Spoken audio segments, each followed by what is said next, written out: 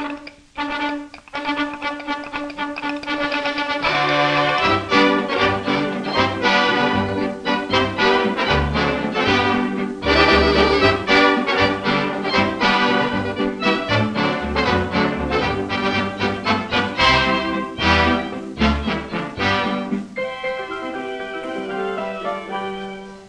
was in the gay 90s, one night at a swell affair. She was dressed in her best Sunday bustles and wore a rat in her hair. Her lover was not tall or handsome, but he was a terrible flirt. He spent the entire evening making up to every skirt. Angrily she reproached him. He heeded not at all. So she in her best Sunday bustle went flouncing out of the hall. She swept down the steps so majestic to her footman standing below.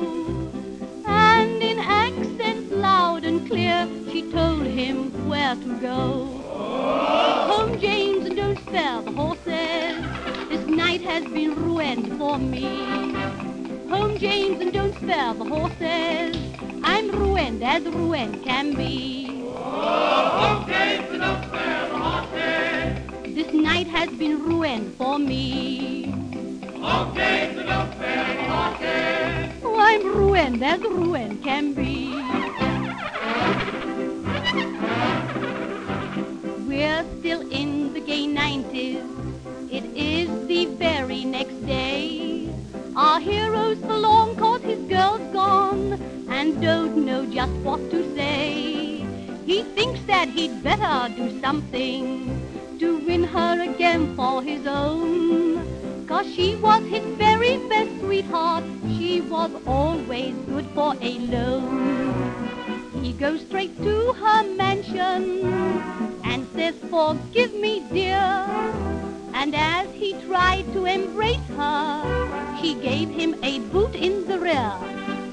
He swept down the steps so majestic, and her footman booted him too.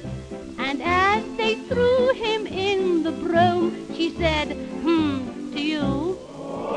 Home, James, and don't spare the horses. Drive right through the main part of town. Home, James, and don't spare the horses. He'll stand up 'cause he can't sit down. Home, James, and don't spare the horses. My lover is just a bit tight. Home, James, and don't spare the horses.